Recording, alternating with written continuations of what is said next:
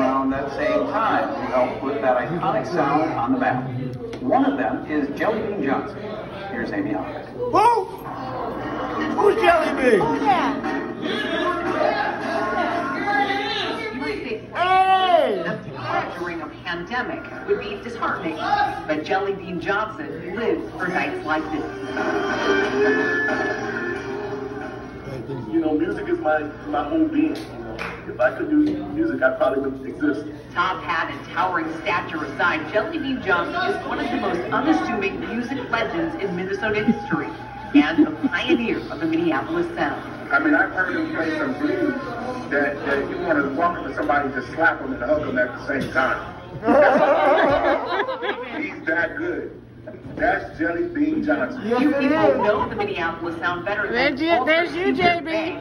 He's been playing it at KMLJ Radio for 43 years. Francis is probably the most notable person, you know, globally out of everybody and everything. But talent-wise, this cat was so amazing. It's just crazy how much talent he had, and you know all the different instruments that he could play. Gary Jellybean Johnson grew up in Chicago. Look, Daddy, look at your picture. I sent it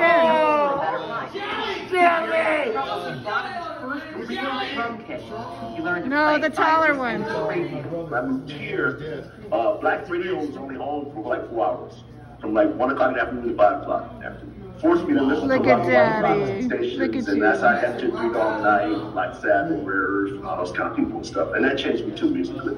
As a teenager, Gary found I sent her all these pictures. Passion for music.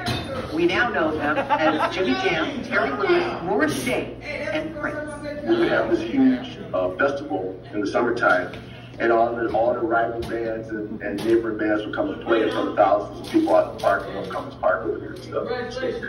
So we cut our teeth in that, you know, youngsters. Once Prince signed his first record deal at 18, he brought some of his North Side friends along. Prince created The Time, made Jellybean the drummer, and put them on the map in Purple Rain. First told Morris, you go back and get Jellybean, and we'll do the band. So you're going to sing. And Morris like, I don't want to sing.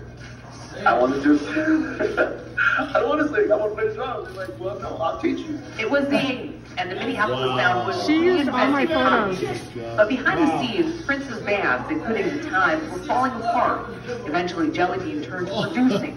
He went to work for Flight Time Records and his old friend Jimmy Jam and Terry Lewis, who at the time Daddy, look at that one. Daddy, look at that. Daddy, look at that We one. had got to the end of Revelation.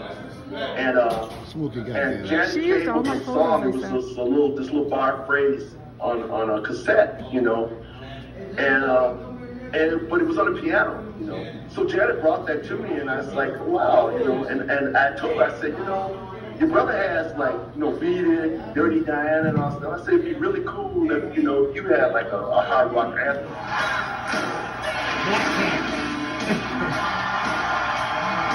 So Jellybean turned the piano into an electric guitar, and that little bar phrase became the #1 hit, Black Cat. And I told Janet, I said, you know, I want you to sound like a rock and roll queen on it. Now, I wasn't sure that she knew what the hell I was talking about.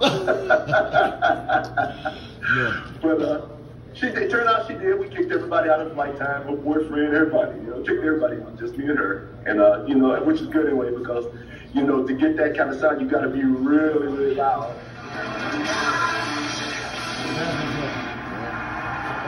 Even now, some 40 years later, you can still hear Jellybean and that Minneapolis sound influencing some of music's biggest artists. You know, you hear that homework on us. You know, he did his homework on, you know, and he'll tell you that. He's got we played the Grammys with him one year, and he said that, you know, he learned a lot of stuff from us.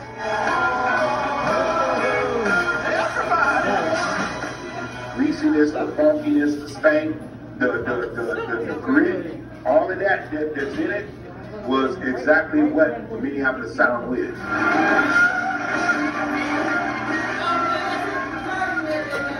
Jellybean's not done yet. At 64 years old, he just released a new album called Get Experience, the Jellybean Johnson Experience. You know, I have all these different layers to my musical, you know, journey and stuff. So that's what I try to do with this record, put all of it on. And, you know, everybody knows like funky. Everybody knows about the hard rock guitar, hard guitar stuff. So I said we got all that in there. I just got a balanced group of musicians together, and they were willing to give me their time to do this. Back on stage at the Minnesota Music Cafe, Jellybean Johnson is in his element. Doesn't matter if it's for 1 or 100,000. He's here for the music, what it does for the soul, and unassuming music icon, writing the next chapter of his legacy. It's not just getting up there to play just because there's a paycheck at the end of the day. He loves what he's done. Yes, I and all told the people that you. he's worked around have been touched. These are all my photos. And I still be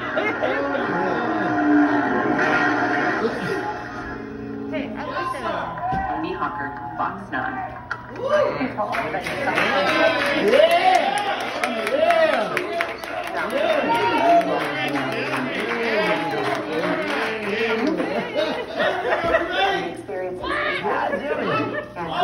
We'll get to work on that. If you'd like more information on where to download Jellybean Johnson's new album, his website, jellybean-johnson.com. We'll also post it on our website, fox9.com. There's still more to come on Fox 9. Videos continue.